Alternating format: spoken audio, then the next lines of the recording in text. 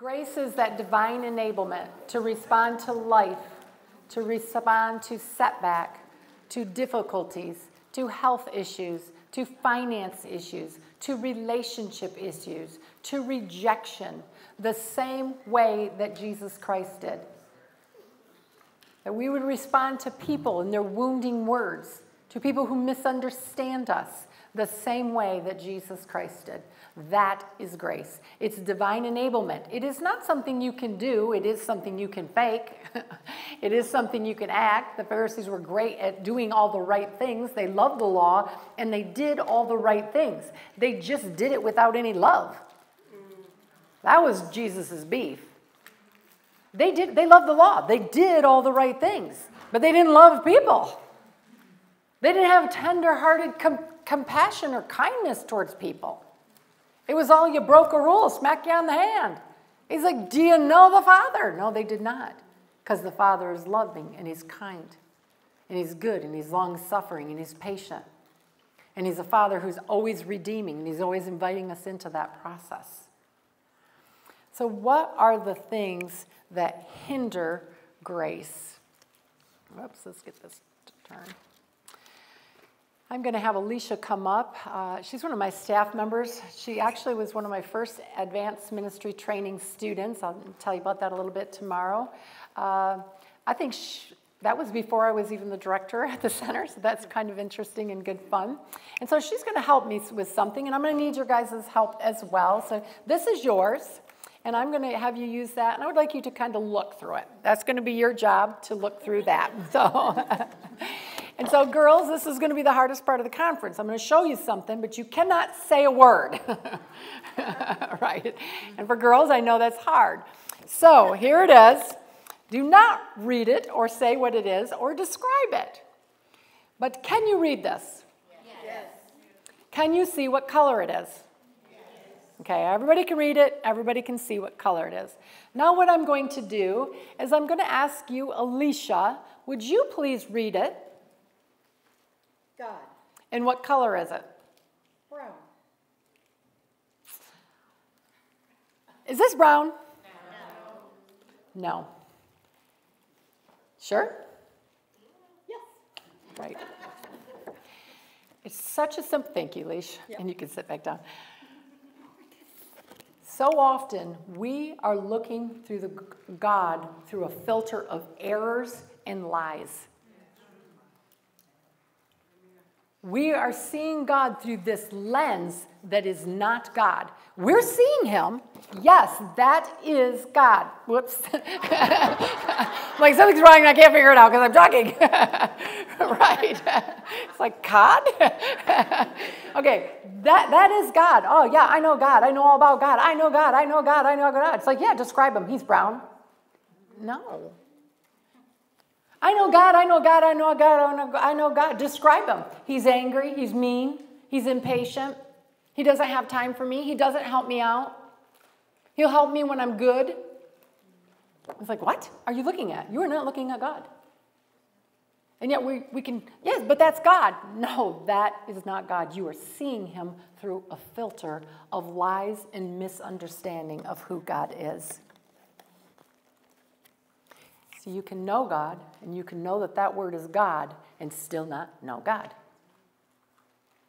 Well, what keeps us from entering into God's presence with that confidence? Well, the first thing is we have not received forgiveness for all of our sins.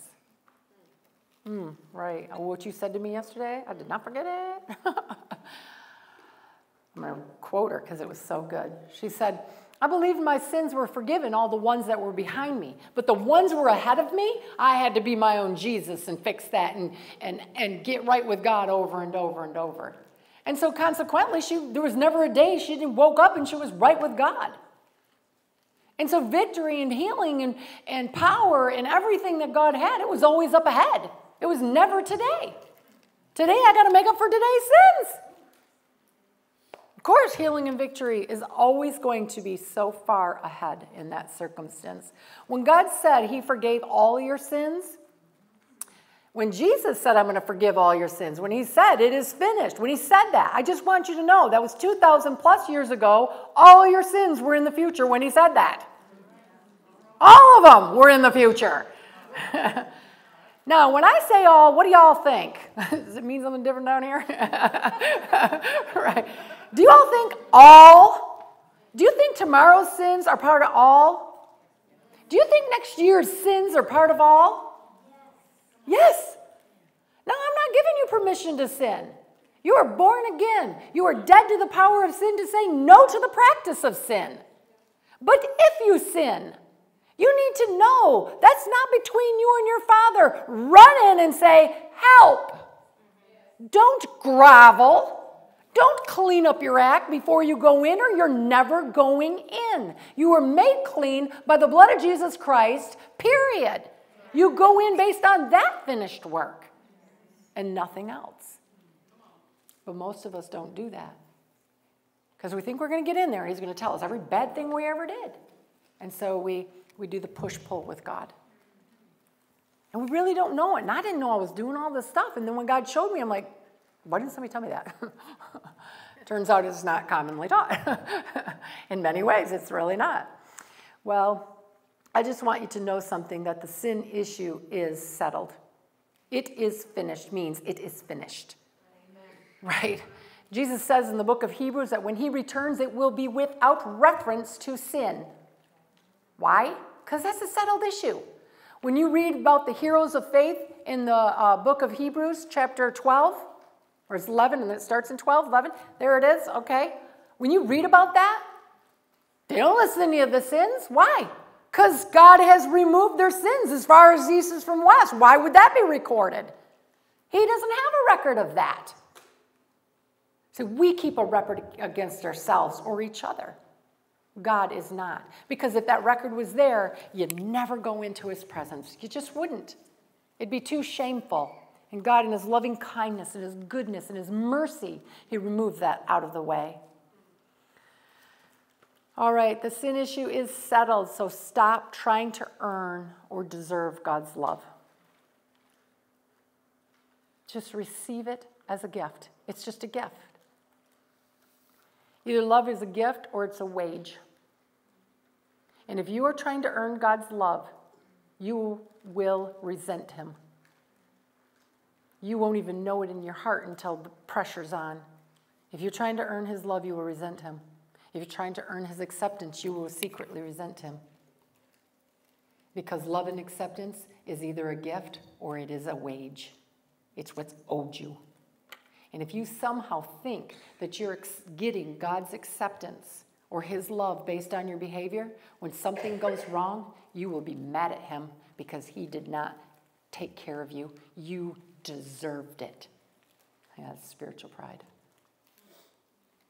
And we don't know, and that's what goes on the inside of us, and we just don't know. Very often you're like, oh gosh, that kind of hits hard, or this or that. We're not here to condemn you. It is light that shines into the darkness that overcomes the darkness.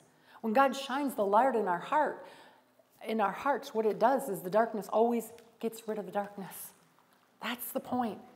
Loving kindness shines the light in our heart to get rid of the darkness, because it is the darkness that's hurting us. You're not the problem. It's the lies. It's the misunderstanding. Next one, we see God as angry or disappointed or sad. I'm not going to have you guys raise your hand, but it's commonly taught, oh, you're making God so disappointed. Yeah, right. I didn't need to ask you to raise your hand. You're disappointing God. Your behavior is disappointing God. I'm going to say, okay, if that's really true and sin is disappointing God, is he up there weeping right now? Is he just a hot mess in the sky? Is his emotional state really based on me? That does not make him very sovereign. My own parents did better than that. If I had a fit, they weren't having a fit. Right. But see, when we say things like that, it's actually emotional manipulation to try to get somebody to do something good, maybe for their own benefit. But in the process, we accidentally communicate God only loves you when you're good. And he's mad at you and you're not. I don't know how to tell you this. You have peace with God by the blood of Jesus Christ. You've been justified by faith. You have peace with God. Period. It is not based on you and your behavior. So go into his presence. Say, look, I'm a flipping hot mess today. Help! Okay? You like messy honest? I live there. Because look at me. Because I put on a nice shirt, don't be fooled. Oh my goodness. Isn't life a great adventure? It really is. The best adventure is when you get in doing life with Jesus. All right. Some of you may be saying, yeah, but you don't know about my big sin. How do you know? Maybe I did it too. You do not know the roads I traveled. And I'm here to tell you, I don't care what sin you brought into this room from the past. God does not have a record of it, and he is not mad about it. Amen. You know what he said to me about my worst sin? He said, it was a bad idea, kiddo. I was waiting for you to see that. I was waiting for you to see that. It didn't work. I just needed you to see that that wouldn't work. You didn't have ears to hear, but now that it's all falling apart, I'm not punishing you. I was waiting for you to see it so that I could reveal to you my tender kindness and my goodness and my mercy. So I could show you there's only one way out, and it's through my son, Jesus Christ. And that is a gift. So please do not insult me by trying to be good enough for it. Just take it. Because I love you. That's all I got. Beautiful. Oh, this is how I fell in love with Jesus. I just went crazy nuts in love. It's head over heels. I was like, oh, I can serve this God forever. Just forever. You know, God's really just waiting for us to realize our wholesale neediness. He's not mad about it. He's not sad about it.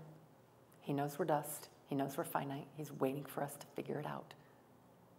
He's like, they'll learn. You can only touch the stove so many times before you realize that's hot. Right? And so if that's the image, sometimes it's the image of your father. Maybe it's the image of your mother. Maybe it's an image, some religious thing. You just kind of believed it that way. All I got to say is wash the image of your father off from God's face. Wash the image of your father who was always disappointed to motivate you off God's face. God motivates through love, not an angry face, not manipulation. He motivates through love because love is the most powerful motivator. Third thing, you believe you need to have it all together before God will bless you. And then God busted up laughing. Right? Do you know God has zero confidence in you? Let me just help you out. This helped me out. God has zero confidence in you. God's confidence is in his Son, in you, to will and work in you a desire to obey him. Right, that's it. His confidence is in his Son, in you, to teach you that I said do not sin because it will hurt you. It's not hurting me. Right, we're like, oh, you're breaking his heart. It's not hurting me. It's hurting you. And love says no. Love says no. What a thing we have in Jesus. He has no confidence in us. His confidence is in his Son who is in us, who will lead us into trusting him until we sink so deep down into our neediness that the only thing animating our life is the power of Jesus Christ. And willpower has been completely forfeited because it has been proved vain to us. And he knows the way that's going to happen is through our failures. He knows. He's like, this is how they're going to learn. And he's not mad about it. Oh, that's when I just said, oh, I love it. You know the branch actually has zero to offer to the vine? The only thing you can give back to the vine is your will, your choice to love him back and trust him. but the branch gives nothing to the vine. Therefore, the vine is not sad when the branch don't produce. Right? It's like, you couldn't, dar. Right? Right. I knew that wouldn't work. You didn't know it wouldn't work. You didn't know that would work. Once upon a time, I learned that. He said, oh, my child. Oh, my child. Just come to me in simple faith. Why are you complicating this? Oh, my child, I'm not sad. I'm not mad. I've just been waiting here. I knew you'd be along. I knew you'd be along. I hope you start to see God this way if you don't already. Well, you believe the fourth one. Religion has taught us false humility. We need to grovel. We need that false piety. We believe we're not worthy. Maybe you've been taught you're a worm. No, you are a butterfly, born again. Right? Maybe you've been taught you were a sinner. Well, you certainly were born a sinner. Well, once you're born again, you got a brand new name. You were called a child of God. As the man thinketh, so he is. So if somebody tells you you're a sinner, say, no, I am a saint who has sins on occasion. Because if you tell yourself a sinner, the most natural thing for you to do is sin. That's the most natural thing for an unborn again person to do. They're born dead in their sin. They're called sinners. You are a saint. You're a child of God. You're holy. You're the righteousness of Jesus Christ. You're seated in heavenly places. You're accepted in the beloved. That's who you are. And sometimes you do sin.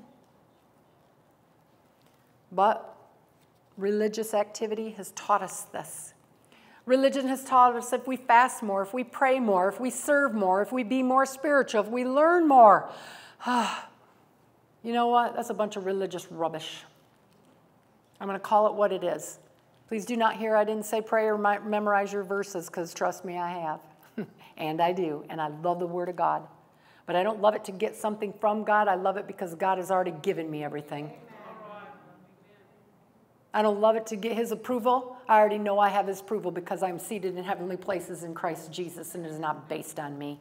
And that is what gives me the confidence to go into the presence of God limping, hurting, feeling like a failure, feeling like it's going to fall apart, feeling like I don't know where all this is going to come together and how this could all work and who's going to hold this up. And the whole world feels like it's going to spin out of control and I can't stop it. And bad can happen to me and I can't make it go away. Instead of trying harder, I'm like, forget all that. I don't have time for it. I just go into his presence. And you know, I hope you don't think it's some spiritual humana thing. You know, I have those kind of moments. I really do. But a lot of times it's just a quiet moment. It's just a quick reboot. It's like, Father God, I just need you to cleanse my mind of unrighteousness. I just need you to stir my heart. Would you just cause me to see this from your perspective? If I can see it the way you do, Father God, I'll be fine. Does it. He does. I might be walking down the road 3 days later, and there it is. I might be walking down the road 3 minutes later, and there it is. And all of a sudden, I see it afresh, and I see it new. Why? Because I didn't try to figure it out. I said, you tell me. You be God. I'll be the receiver. What a thing we have in God. Oh, my goodness. It's rubbish. Okay? So the religious activity can become a substitute for trusting God. We trust in religious activity. That tripped me up for so many years. We do the Christian things because we love God, not to get something from God. Amen. They should contribute to our peace. They should not be our source of peace. Right. They will contribute to your victory because God will work through those things, but they're not your victory. So many of us, when we think about that religious mindset of earning, we kind of view God like a debit card, where you got to put the money and the good behavior on and the Christian service and the tithing. You got to put it all on the card, and then you can have peace and you can have joy and you can have presence and you can get that good stuff. I'm like, what? You have been, past tense, blessed with every spiritual blessing in Christ Jesus. You can't get more blessed than you are. Ha ha, I like you. You can't get more blessed. You can't get more of Jesus. He's in you.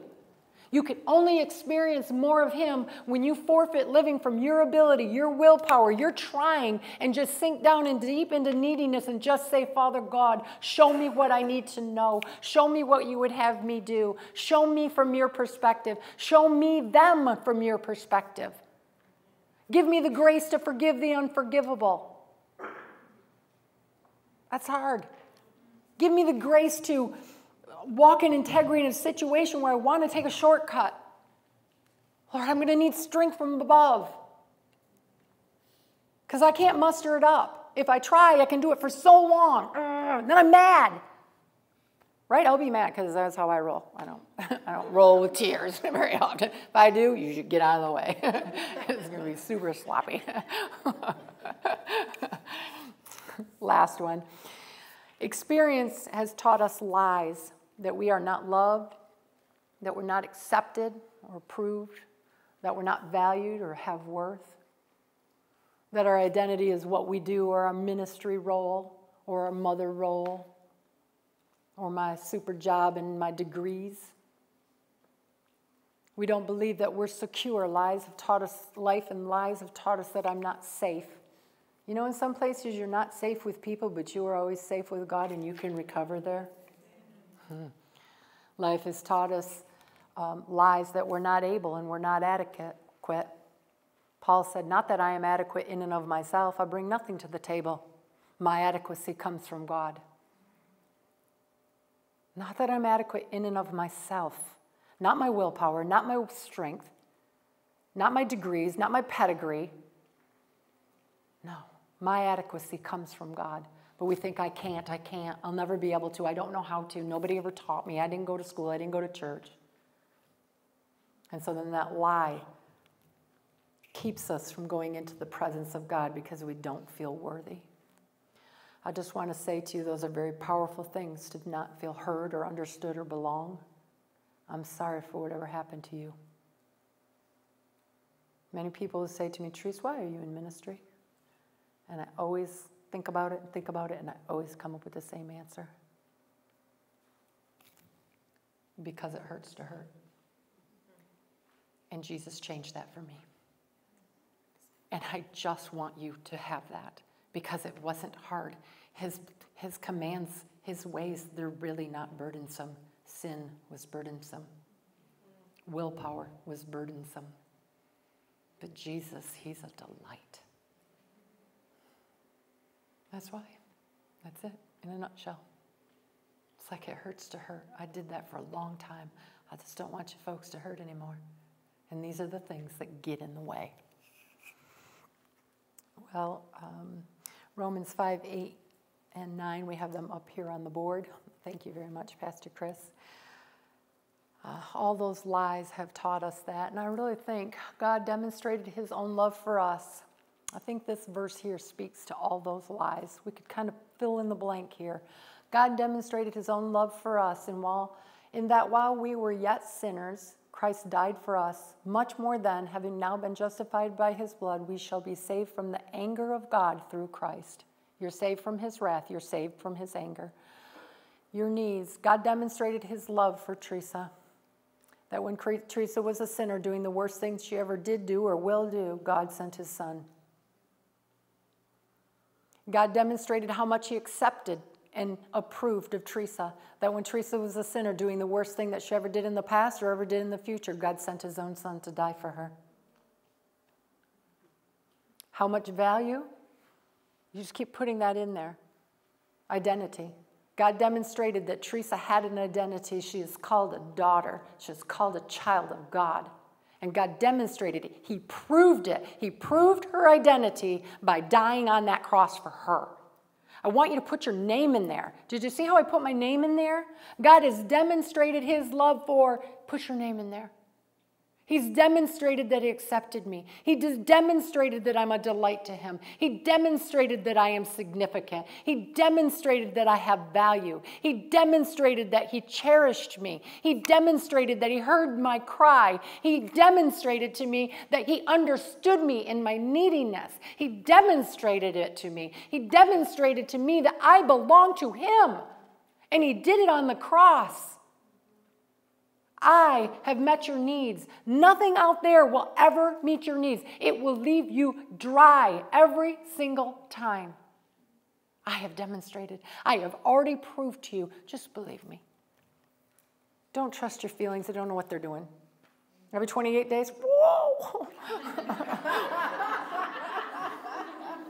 I do not trust your feelings, ladies. Men, try to wake yours up. I don't know. I'm just teasing them. Just teasing, boys. All right.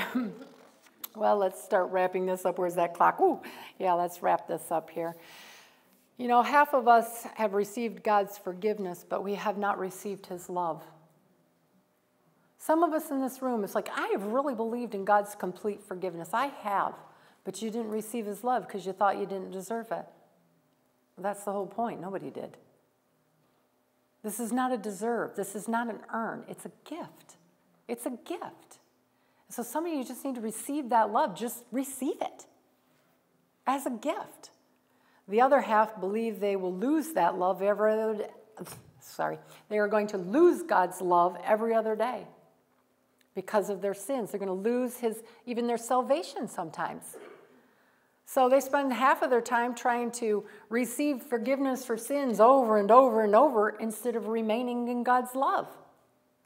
I am unloved, got to get right with God. I am loved, I got to get right with God. I mean, they're just doing this. I'm like, they're never remaining in God's love. They're like jumping in and out of the womb. They never remain in God's love. They never secure. They're never confident of God's goodness. They're not going to go into his presence. And if that's the only place, and it is, that there's healing, freedom, and victory, do you see? Catch-22, they're caught out. They have to know how good and loving and safe and kind God is, that he is not going to show you everything. He's not going to rerun every bad thing you ever did. And one of my most depressing days of my whole entire life, oh, I wish I had time to tell you about it, but it was snot and tears. It was 6 months of straight up snot and tears and just straight up depression. And there was nothing for it.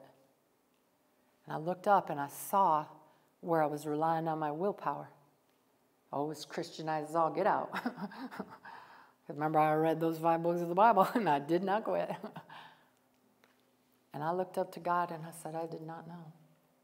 When I saw I was trying to do the work of God through willpower. Do you know what he said to me on that day? I'll never forget it. Changed me forever. I said, I did not know. And he said, I know.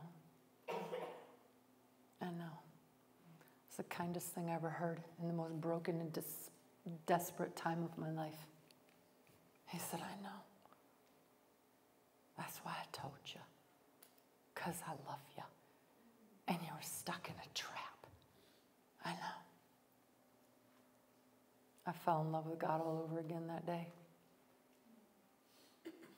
If you don't know that God is that tender and that kind and that loving and that long-suffering and that gentle and that understanding, then you will always do this. And you won't, like me, you won't even know you were doing it. Because you were afraid to let him in. Because you were afraid. Maybe you were like me. I was afraid if I let him in, I was afraid I'd fall apart. I was afraid if I was honest about one sad thing that I would probably just curl up and die because I had a boatload of pain tucked away. Just a boatload. And I thought if I opened that door that I would get swept away in all that pain. And I would never be able to overcome it. And I'd never come back. And I would be gone forever. And so I held on to everything I had through my own willpower. And I just kept doing this. And at church, I was getting all the church awards. I was. That's just honest. That's messy. But God saved me from me. He saved me from my willpower. That's what I needed saving from. So that I could go into his presence. And in his presence, I started to see me different. I saw God different. I saw life different. I saw my husband different. I saw the journey different. I saw all the people different. I saw ministry different. I started interacting with it differently. Not because I was trying. Because I couldn't help but share the same love that God had showed me in those encounters with him, with other people. That same compassion, that same tender kindness, that same understanding. It just rolled out of me. I was like, who is this woman? No, kind of really. You guys always see the pretty side of these speakers, so just trust me, we're people. No, I'm in a very intense personality. And because it was harsh and hard and demanding. I was like, who is this girl that you have made me become? Thank you, Father God. You are faithful. The work that you have begun in me, you have completed. Well, let's move this out. I'm going to kind of close this up with this thought of it's Ephesians 3:20. And the verses that, I better read it. Hold on. I paraphrase these things so much that by the time I get to it, I've only got 4 of the real words in it. It's like, so we'll try to get her right here today since they're filming me and all. All right, here we go, Ephesians 4:20. Now to him who is able to do far more abundantly beyond all that we ask or think, according to the power that works within us. Now to him who is able to do far more abundantly beyond all we ask or think, according to the power of Christ who lives in us and works in us. And so that verse, we tag that on. I do it all the time. I still do it, even though I'm going to know what I'm going to say to y'all. But God is, he's going to bless us abundantly beyond all we can think or imagine. He's going to bless us abundantly. And we're attributing it to everything, like cars and homes and, good deals at the local mall. He's going to bless it. We do that. But the only way for you to really understand this verse is to understand it's the last sentence of a prayer. And if you want to know what he wants to do more abundantly, so much so that this is a prayer that Paul put in there, you have to look at the rest of the prayer. Now God is going to do all those things because he's such an abundant and overachiever. That's what I was going to call God. I don't know if you could call it that. I meant overflowing, but overachiever went in my head. He's just overflowing God. Yes, those other things, that's true. That's going to come. Yes. But what you need to see is the prayer. And here it is, and we're going to actually close with this prayer and invite you up. For this reason, I bow my knees before the Father, from whom every family in heaven and on earth derive its name, that he would grant to you, according to the riches of his glory, to be strengthened with power through his Spirit in the inner man, not willpower, so that Christ may dwell in your heart through faith, not striving, not keeping the right rules or doing the right things. And that you, being rooted and grounded in love, may be able to comprehend that spiritual revelation, an insight from the Father, a mystery of his goodness, that you would be able to comprehend that with all the saints, what is the breadth and the length and the height and the depth, and to know the love of Christ which surpasses knowledge, that you may be filled up to all the fullness of God. That whole prayer about abundance, it's not stuff. He said, I want you to be abundantly, more than you think or imagine, crazy, nuts, in love with me. Because when you are, you will come into my presence with confidence, and you will find that I am your all in all. That I am the answer to every shortcoming, lack, disappointment, rejection, offense, setback, and difficulty. I am him.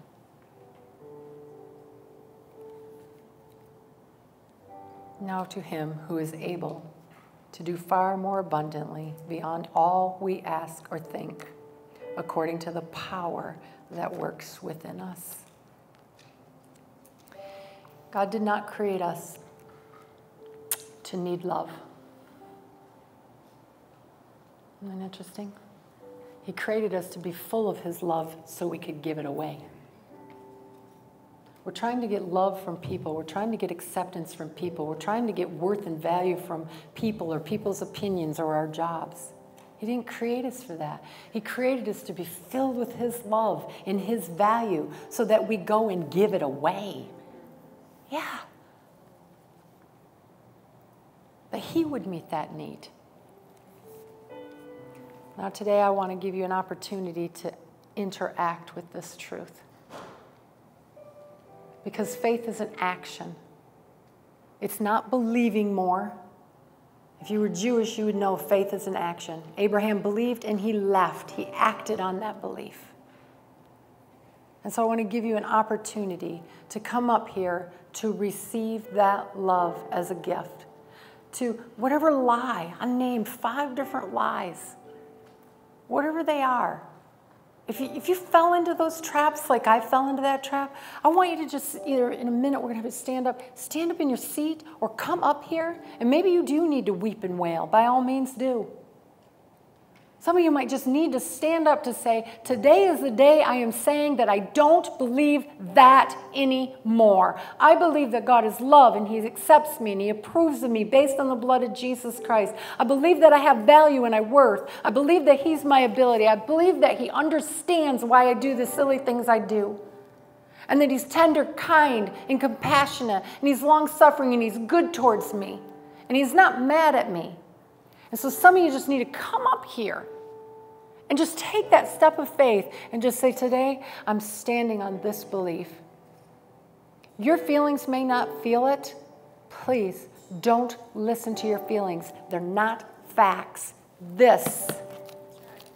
Stand on this. Move up here because of this. Move past your feelings. This is the fact. This is who you are. Agree with it whether you feel like it or not.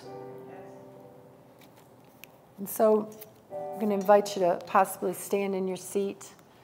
Do something that is an act of faith. Listen to the Holy Spirit. It might be different for all of us.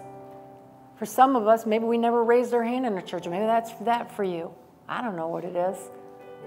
But whatever that is, maybe it's just bowing down. If that's what it is, whatever your act of faith is, be like Samuel.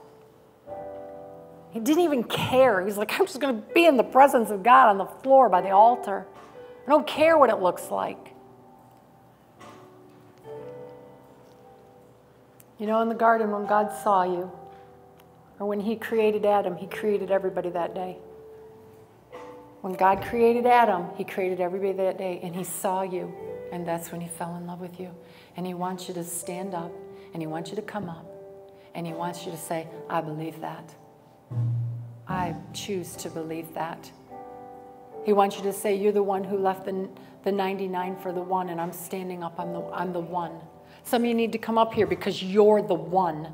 And you need to say, I'm the one, and I'm here to receive his love tonight.